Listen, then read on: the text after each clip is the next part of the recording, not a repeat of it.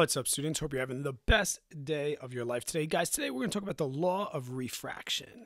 In the last lesson, we talked about reflection of light. This is going to be the refraction of light, which is really just the bending of light.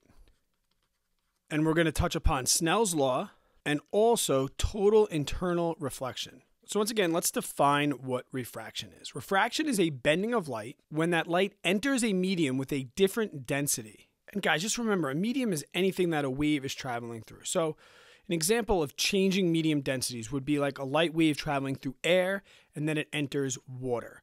Or a light wave traveling through air and then it goes through glass. Okay, so when the light is going to change mediums with a different density, that different density is a big one because we can have two mediums with the same density and no refraction is going to take place. It has to be a change in medium with a different density. And we can calculate this density quantitatively by looking at a medium's index of refraction. Okay, so the index of refraction is going to have a variable symbol of lowercase n, and it is a ratio. And the beautiful thing about ratios is they have no units. Now, what is it a ratio of? It's a ratio of the speed of light in a vacuum compared to the speed of light that's traveling through that medium. So this is a formula that you need to memorize and know if you're taking something like the SAT physics. If you're taking another course where you're allowed to use a reference table, this will most likely be on there. But for the SAT, you need to remember that you can solve for the index of refraction by taking the speed of light divided by the speed that that light wave is going inside that medium. Also, we can find the speed that a wave is going in a medium if we know its index of refraction. And we also know from modern physics that c is as fast as an object can go. So n can never be less than 1. So if you do some math and you have an n that's less than 1, that would mean that this number down here was greater than c, which cannot happen. So n can never be less than 1, and the greater the n is, the denser that material or medium is. And with that more density, we are going to see that we have a slower speed. And that's pretty obvious to see. As n goes up, v inside that medium is going to go down. They're indirectly related. So this formula right here allows us to see how much speed that we're traveling in a medium. But I said that the law of refraction was a bending of light. So we need a formula to calculate how much bend that light wave is going to have. To do so, we use a relationship called Snell's Law. And here's what Snell's Law says, and this is another formula that needs to be memorized if you are taking the SAT physics exam. This says that if I have a light wave that's traveling in some initial medium at some angle to the normal, which I'll talk about again, then the bending angle is going to have a relationship of n2. So a couple of things that we need to understand. N1 is always the incident median. We learned last lesson that the incident wave is the one that's approaching the barrier.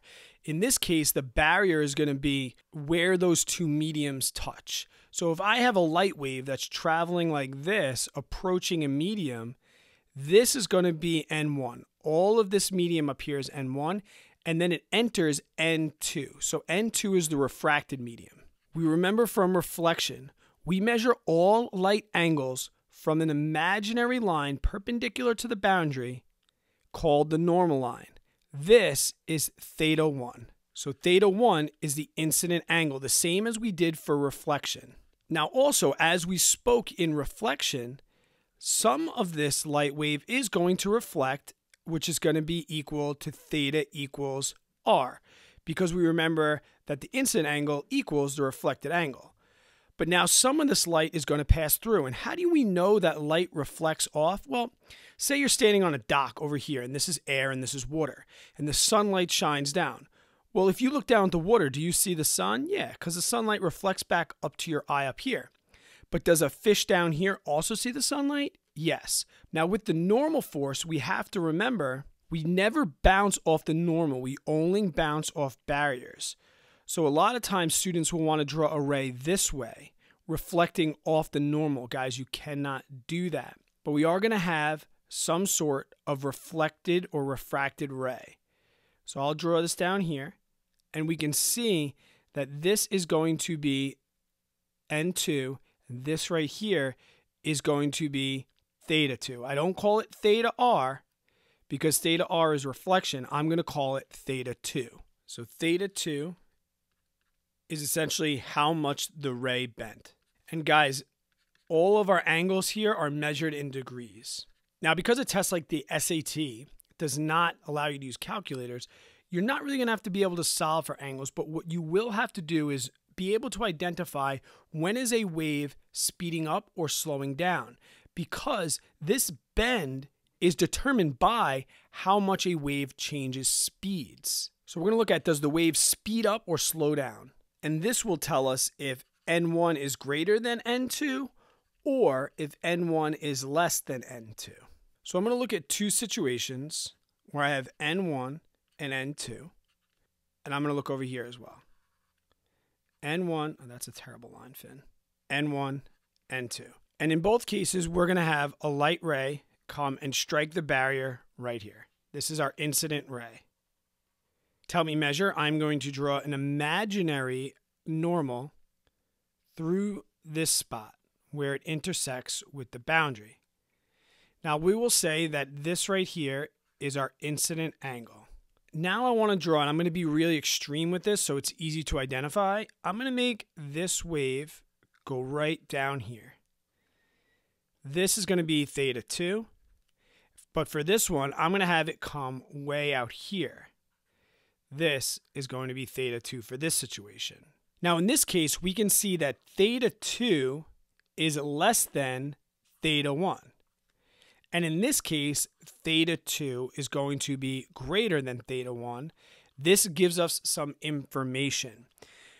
We say that this thing is going to bend towards the normal. So that's another way for me to say that theta 2 decreased. It bent towards the normal. Where we say that this way, it bent away from the normal. So that's another way we can say that theta 2 increased. It bent away from the normal. Now, why that's significant, if I bend towards the normal, if theta 2 is less than theta 1, that means that the wave has slowed down. Where in this case, the wave has sped up. And then using that relationship that we just saw of n equals c over v, if v slows down, that means n went up. So therefore, n2 is greater than n1. And in this case, if my v went up, that means that my n went down. So in this case, n2 is going to be less than n1. So without doing any math whatsoever, we know a lot of things.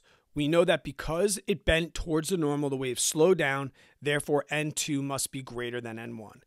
And we know that if theta 2 gets bigger, n2 is going to be less than n1 and the wave has sped up. Now there's a few things we have to note. If we remember, we know that v equals frequency times wavelength. In refraction, frequency does not change, right? Frequency tells us color. Imagine if you were standing on like the diving board of a pool and your friend was at the bottom. And you shine a blue light into the pool and they saw a red light at the bottom. Like that doesn't happen. They would see a blue light. So as v changes, frequency remains the same, wavelength of the wave changes. All right, so that's how v can change and frequency remains constant. This one will also change as well. And it's also worth noting that the incident angle, right, must be greater than 0 for refraction to happen, right? Because if I look at Snell's law, which is n1 sine theta 1 equals n2 sine theta 2, well, what is the sine of 0 degrees? If I had a wave that was incident right here, and that was right on the normal, well, therefore, theta would be equal to 0 degrees. So n1 times sine of 0 degrees was equal to 0. So there'd be no refraction in this case. So it's also worth noting that for refraction to take place, this theta must be greater than 0. Now let's talk about something called total internal reflection. All right, so here's what happens with internal reflection, total internal reflection. So we just saw that as the light approaches a barrier where n2 is going to be less than n1, the wave is going to speed up and bend away from the normal. Well, it gets to a point, if the normal line is here, it gets to a point where I can only bend so far away from the normal, right? This theta 2 has a limit. It has a limit to the point where if I have a wave coming in at such an angle theta 1, that I will have the refraction angle be at 90 degrees from the normal. So there is a limit to what theta 1 can be for refraction to occur. Once I reach this threshold of this incident angle, what's going to happen is the wave is now going to stay inside N1, and this is going to be what we call total internal reflection. Even though light should be able to pass into N2, it doesn't because of this theta 1. So theta 1 that causes a refraction angle 2 of 90 degrees is called the critical angle for total internal reflection. All right, guys, and sometimes you might see this called theta sub c, like a critical angle. Sometimes they denote it like that, especially on the SAT, you might see that, because sometimes you have to solve for it, and we solve for this angle by using Snell's law once again. So N1 sine theta 1 equals N2 sine theta 2. So if I want to know what this critical angle is, N1, I set theta 2 to 90 degrees. Well, what is the sine of 90 degrees? That is an angle which you should know, and that is 1. So we see that the critical angle is equal to the inverse sine of N2 over N1. All right, now what just happened was I just plugged in 1 for this. So I had really just N2 on this side. I divided over N1, which made this, and then I divided both sides by sine. So this is how we find the critical angle when we know the index of refraction for two different mediums. So let me do a quick example here, and I'll show you how we work through this. And something that you might see on tests like the SAT Physics, even though a calculator is not allowed. So I'm going to shine a light. I'm going to come up from the bottom because incident rays can come from the top or the bottom. So I'm going to have an incident ray. So remember, this is called N1. N1 is not always on top. N1 could be on the bottom. N1 is where the incident ray is. It enters N2, and I'm going to say it comes from a dense medium into a less dense medium. So N1 is going to be greater than N2, and therefore N2 is less than N1, so the wave is going to speed up and bend away. Okay, those are things that you should be able to identify when I say more dense to less dense. As I vary the incident angle, which is right here, I find that there is a critical angle that is equal to 53 degrees. I tell you that this less dense material is actually air, and air has an index of refraction of 1. I want to use this information to say what is the index of refraction of the first medium.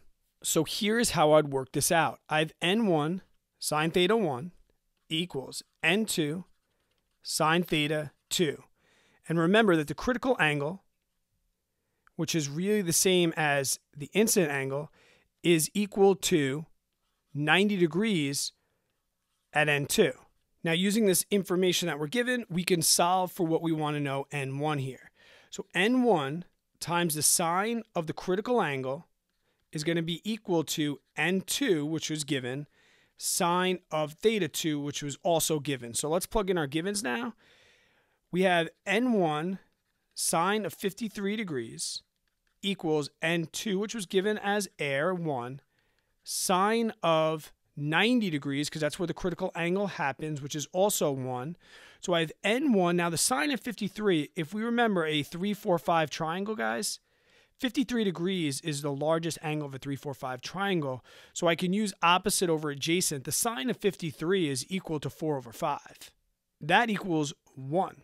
So we see now N1 is equal to 5 over 4, which we do not need a calculator, 1.25. And we remember that this is a ratio. It does not have a unit, so that would be the denser medium as it enters air. If you guys have any questions, leave them down in the comments below. Have yourself a great day.